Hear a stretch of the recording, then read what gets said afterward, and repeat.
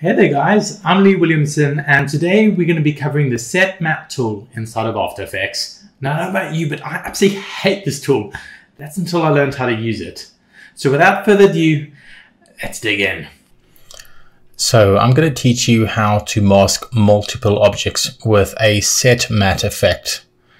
Now, some of you might have tried a Set Matte in the past and found it hadn't worked.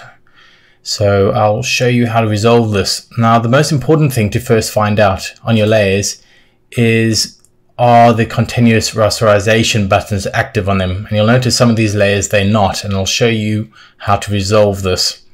So first of all, I'm going to create a new solid, and I'm going to create a mask on that solid, and I'm going to use this to mask out these images. So let's just have it animating off.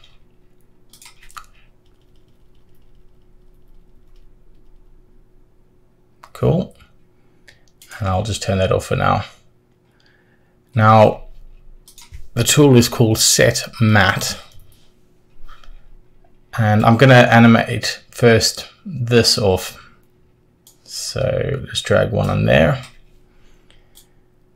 And you notice you've got to select your matte. In fact, let's just call that matte. So it's called matte in the layer. And you notice it's still not working. So the first thing you have to do is press continuous rasterization.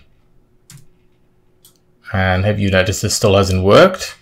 So remember, we also made that a mask over that solid object. So you're gonna have to choose mask and also continuous rasterization on your matte itself. And there we go, animates off.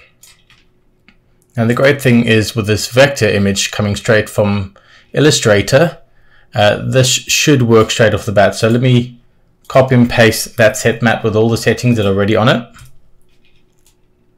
And it animates on perfect. Now we tried with the Photoshop layer, and the Photoshop layer doesn't seem to mask properly, so we can resolve that too, same way. We're going to say Control-Shift-C, we're going to pre-comp it, and then we're going to press continuous rasterization, and then it works. And then we have Photoshop text. Photoshop text will have the same issue as the Photoshop layer. And this time around, we're going to right click and say create convert to editable text. And now all of the layers mask off perfectly fine. Now I've set up another layer over here where I want this logo to mask on as the other things mask off. So I'm going to paste that Set Matte with all the effects that I've already put on, like the mask and the matte layer. And it's not going to work the way we want it to. So there's another little checkbox here called Invert Matte. So now watch, everything animates off and that animates on. And now there is everything you need to know how to make Set Matte work successfully.